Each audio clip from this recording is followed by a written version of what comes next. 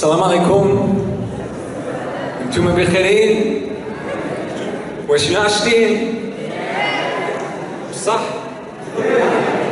الحمد لله، ياك الحمد لله على كل شي حاجة.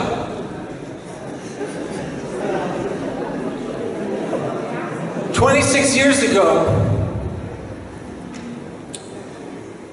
I was given a choice.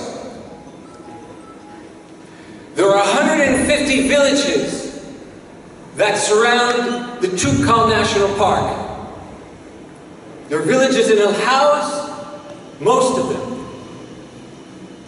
And there are 40 on the southern border of the Teredat province.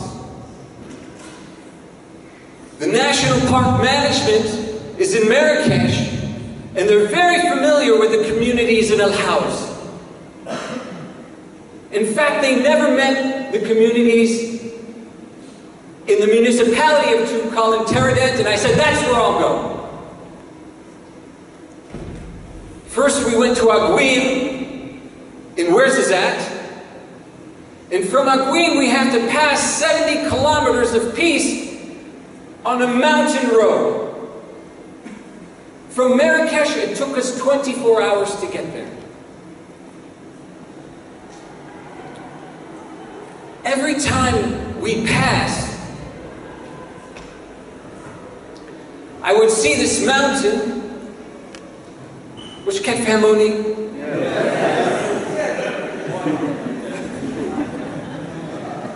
I would see this mountain, and at the base of the mountains, I'd see this white mausoleum. I couldn't understand or recognize or know what this old white structure was, but I saw that mountain. And I always thought, if we could just terrace that mountain, then the people could build the fruit tree nursery that they want. Why do Moroccan villages in the entire nation, why do they prioritize fruit trees as among the very most important initiatives for them? Because 70% of agricultural land in Morocco generates 10 to 15% of agricultural revenue. 70% of land and only 10 to 15% of revenue, because the people are growing barley and corn and it's not meeting their needs and it's not generating the income they need, and they want to transition to fruit tree agriculture.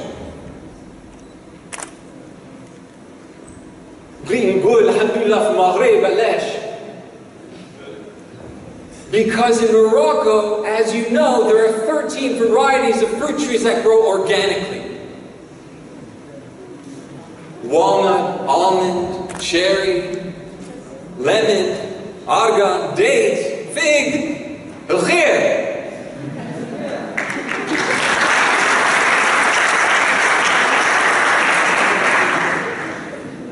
But the people cannot give their land for the 2 years needed in order for a seed to grow into a sapling. We need to harvest this year. We can't forego our barley and corn until the sapling grows. We need land for a tree nursery. And when those seeds become saplings, we can transplant them from the nursery to our fields. But where do we get land? I saw that mountain. And if only we could terrace it, we can have up to a hectare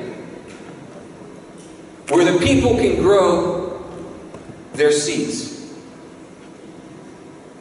What did I learn was at the base of that mountain? What was in that white structure? It was a Hebrew saint, 1,000 years old. There are saints, Muslim and Jewish and Christian saints buried in Morocco. There are 600 Jewish saints buried from Maghreb. And so, we asked the community in Marrakesh, if we could have that land. And they said yes. We went to Waters and Forests if we could have land for nurseries, and they said yes.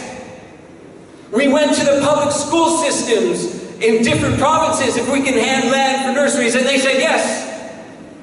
We went to the Ministry of Youth and Sports, where they're the centers of the protection of children in Morocco, and many of those centers have land, and we asked for that land, and they said yes. From 2000 until today, we've planted 3.5 million trees in Morocco.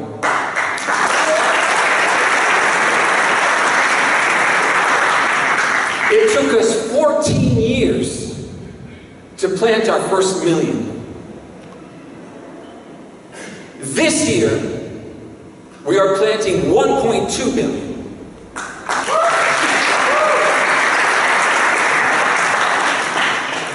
Now think about this.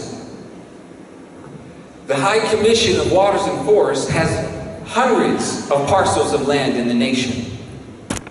The Moroccan Jewish community has 600. What does that mean? The nation needs 1 billion trees.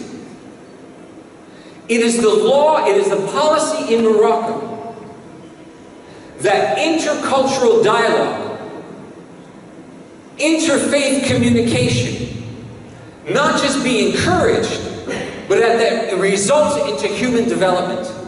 That's the policy. That we will have our communication and discussion and have our faith, different faiths meet together for the purpose of enhancing our livelihoods, improving our education and health. Now, we're doing it in the case of the nurseries, but it's very, very hard to achieve. The solidarity in Morocco is its identity. But to translate that interfaith solidarity into projects for the people, that's a whole different level of unity.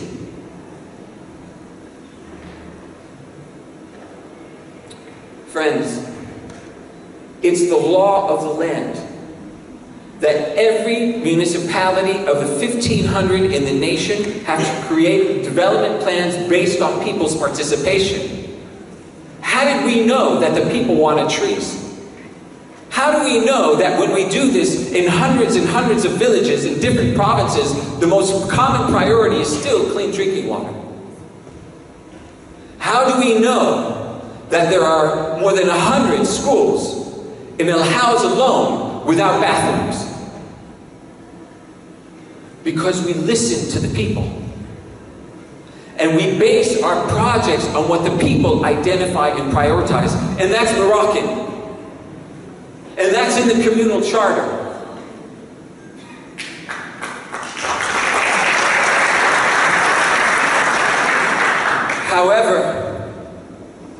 However, it's too rare. Have you, in your lives, been in a community meeting with women and men, and young and old, and people who have land and people who don't, where together you are discussing the future, your shared vision for the change you want? Too many of us have not. So on the one hand, just like on the matter of multiculturalism, we have an exceptional policy, but its fulfillment is not to the level of satisfaction that we need. We have the municipal charter that champions people's participation, but we are not experiencing it enough. Something that we've learned in rural Morocco is that even participation is not enough.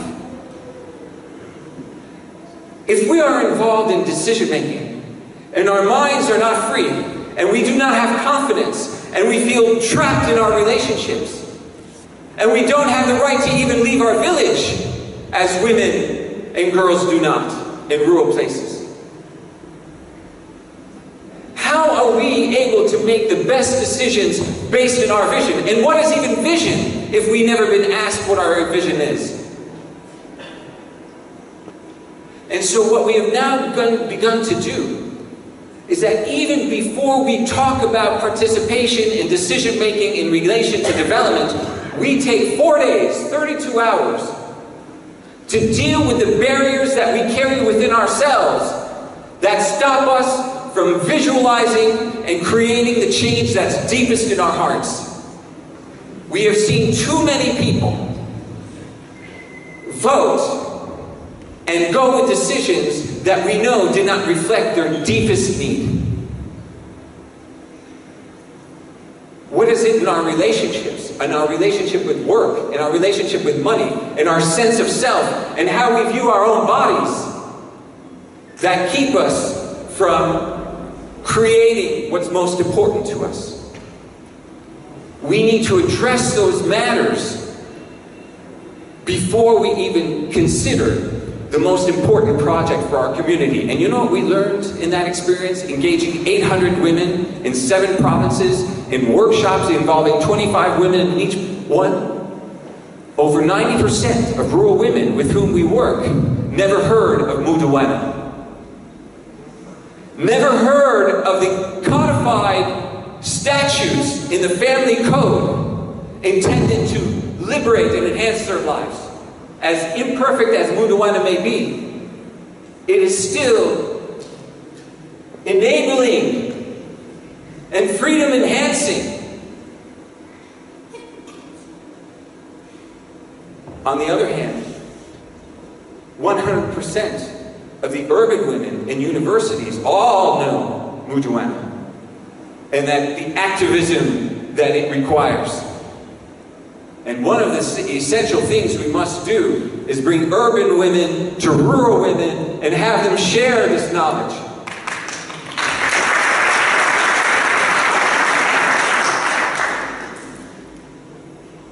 Let's say something about decentralization.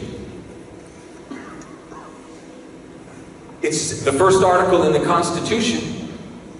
The roadmap began in 2008. The charter has been launched last year. Are we seeing the full transference of decision-making authority to the subnational level? Which فهمنا? If we're talking about people's participation in decision-making, which is required in the municipal charter, then we need to transfer decision-making to the local level, don't we? It's natural. It's Moroccan. And it's not being experienced to the way that's liberating people in order to implement and determine and create and evaluate and benefit from the projects they most want in their lives. And here we are again. Multiculturalism to development, beautiful policy, not experienced enough. The municipal charter requiring us to participate in our own change, we're not doing it enough. Mudawana, progressive and thoughtful and unknown to too many of us. Decentralization, a Moroccan pathway, not enjoyed. Friends, we have been given Baraka Kabira. We have been given something, a huge opportunity. For what? Can you imagine all the neighborhoods and villages in Morocco identifying and creating the action plans with the power and the budgets to implement them? That is the law of the land. It's embodied in the National Initiative for Human Development to fund that. One of the keys that's not enabling us to achieve this Moroccan vision is that we're not trained enough on how to create and facilitate a community meeting, to make sure all voices are heard, to create dialogue where everyone can express their priorities onto a map. We can have women create maps, men create maps, and we can see the differences in gender priorities. And those maps, based on a village's inclusive ideas becomes their action plan. And there are thousands of such participatory methods. We need to experience them in order to facilitate them.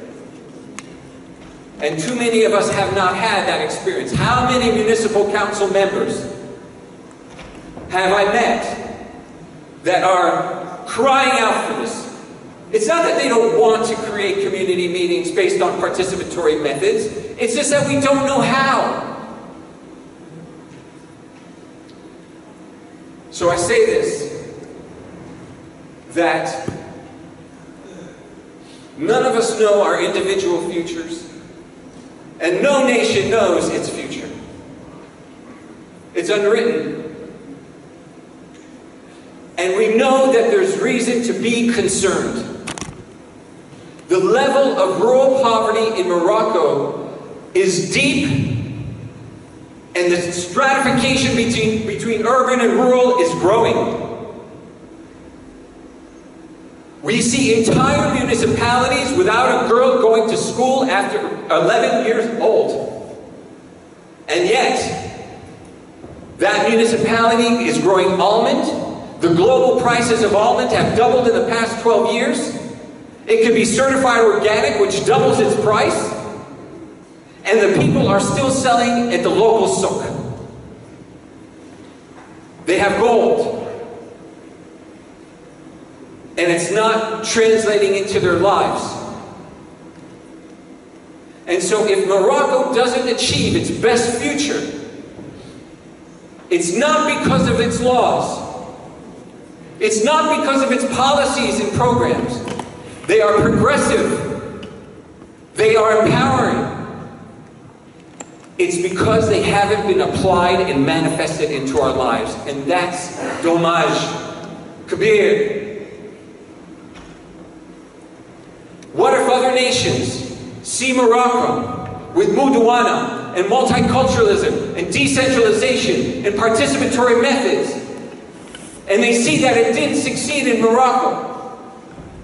What if nations of Africa and the Islamic world and the Middle East see that? It won't inspire them to take this Maghribi approach, which is beautiful and sustainable. I'll conclude with this thought. We are at a school of commerce and management, of higher education. And so often, we are told that to be entrepreneurial, what is my entrepreneurial idea? What is yours? Friends, what I have come to see is that the most innovative, thoughtful, integrative, productive, efficient, endurable entrepreneurial thought comes when communities identify the projects that's in their heart. Entrepreneurialism is the aggregation of many people's voices, of all people's voices. And basing our budgets and our projects and our actions and our energy on that will unleash not only your power, our power as facilitators, a power that we've never known, but it will unleash the power of the Moroccan people, which is most beautiful. If only every community, in every neighborhood, in every village, in every cooperative, in every association had the chance. Be entrepreneurial. Go to the people and go to the villages. Go to where you are originally from. And remain there and listen there and pursue the projects that they collectively determine. And therein we'll all be set free, inshallah.